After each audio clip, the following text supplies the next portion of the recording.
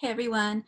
I wanted to come today and talk to you about this whole situation that we have found ourselves in with this COVID-19 and superbug.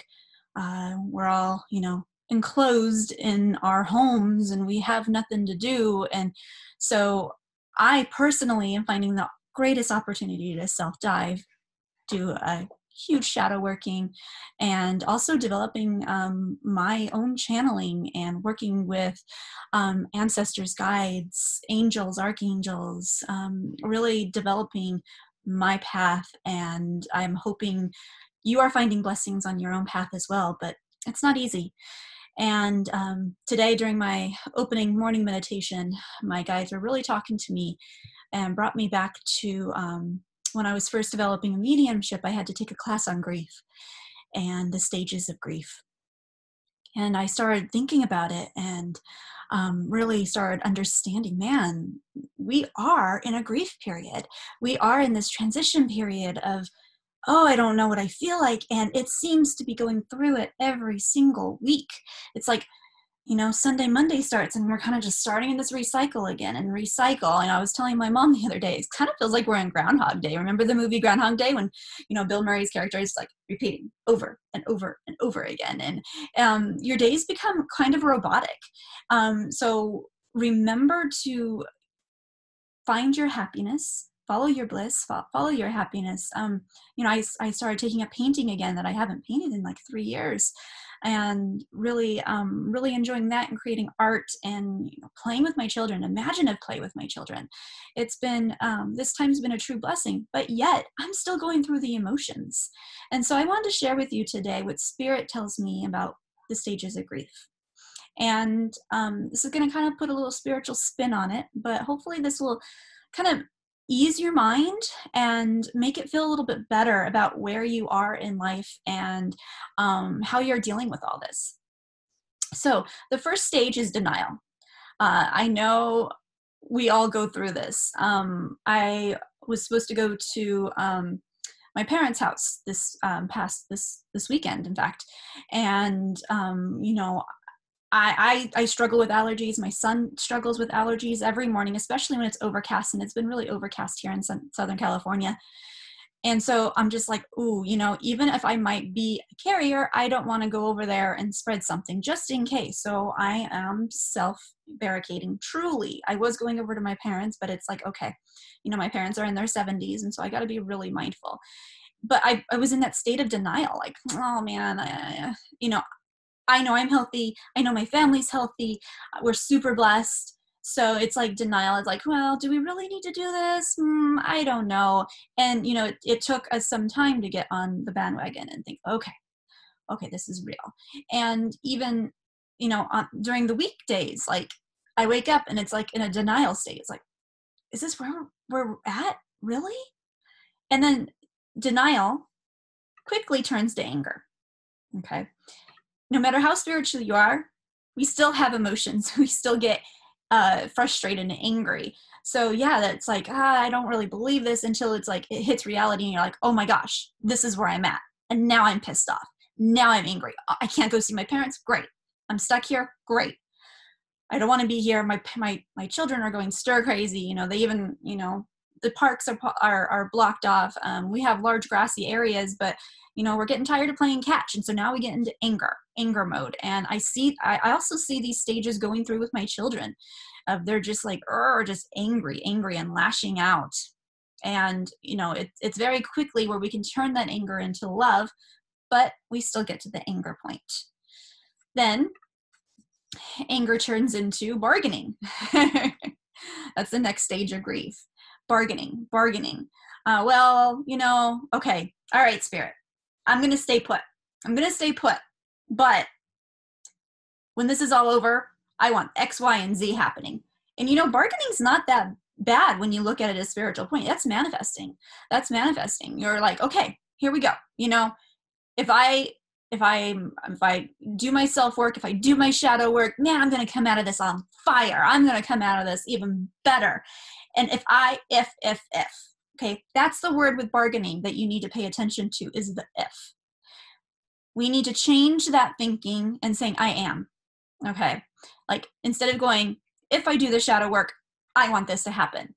No, I am doing the shadow work and that will happen. Yes, that will happen. As soon as this is all over, this will happen. So watch your bargaining. Bargaining's not horrible, but say it, you know, that power of suggestion, the power of the mind. Say it as it's already happened. I am, I am, I am, I am statements. That is the stage of bargaining. Then we go into depression. You know, you don't feel like you want to get out of bed. You just want to watch TV all day. How to get out of that depression stage is to take action and to get out of bed. And, you know, a lot of us are finding comfort in food. I know, like, every single one of my friends right now is like, oh man, I think it's like the quarantine 20, you know, like the freshman 10. No, this is like the quarantine 20. We're putting on 20 pounds because that's all we're doing. We're finding comfort in food. So remember, eat what you want, eat healthy, especially, oh man, just changing a simple thing of, instead of grabbing the potato chips, grab a fresh fruit. The shelves, the grocery stores are just stocked with all this fresh fruit and vegetables. We're super lucky by us. We have a farm orchard stand, and they're still open, and they still have fresh vegetables and fruits. So take in that high vibrational frequency. That will help you get out of depression. That will lift you out. But if you still find yourself kind of like, because I mean, here in Southern California, it's been dreary, it's been raining. Man, I can't remember when this rain has lasted for this long. And on a side note of that, I actually spoke with Gaia and was talking with her, and it's like, the rain is healing. The rain is washing stuff away. It is reshifting. It is, you know, when you have a flesh wound, you flush it out. And that's what the rain is doing right now. It's really flushing out all the emotions, all the darkness, all the everything. So see the rain, if you have rain by you, as a healing thing. Though our emotions, you know, the SAD syndrome, where it's seasonal depression. When it's gloomy outside, our brains go to gloomy as well. So take notice that. Be aware. Yeah, I'm in a shitty mood. Yeah, you know, I don't feel good. Okay, cool. How am I going to get myself out of that? Go and find your happiness. Go and do what makes you happy.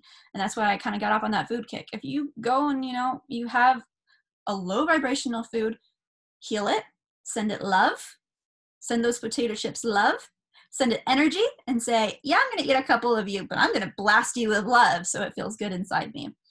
Can we do this all the time? No, because our body does need water, fresh fruits and vegetables, you know, things that come from Gaia, in order to embrace our spiritual journey. I have a whole YouTube video on that I will post in the links below, of 5 steps of how you can hear your spirit team clear. It's a great video. I did it a while ago. Like, I watch it now, I'm like, oh my God, I look so young.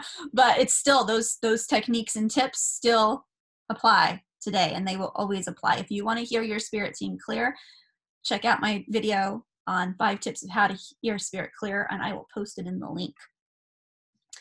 So the final stage of grief, after we go through the depression and we're like, okay, is the acceptance phase. Yeah, we're in this, but we're all in this together. It's a collective. That is the acceptance. That is hopefully the stage that you get to by the end of the week, by the end of the day. It's like, oh, well, I got through another day. I'm accepting that. I'm accepting our situation. I'm accepting where we are. I am reaping the benefits of being home and being here, and doing that self-work and the shadow work and the inner child work. I mean, this is a prime opportunity to do all that. Listen to YouTube videos, seek out a healer like myself, or many of the healers and intuitives that are around you. Get a reading, get guidance, create action steps in order to get you out of the 5 stages of grief that we keep finding ourselves in. And it's all normal. It's all natural. We're all going through this. We're all in this together. And I hope that you find your own acceptance in this process. And again, my name is Krista Marie Miller. I'm an intuitive medium and voice channeler. My website is KristaMarieMiller.com. And you can book your one-on-one sessions with me. I would love to help you on your guidance and your journey through this mayhem that we are in, and the mental clarity, help you gain mental clarity on what your next steps are. Blessings. I hope you have a great day.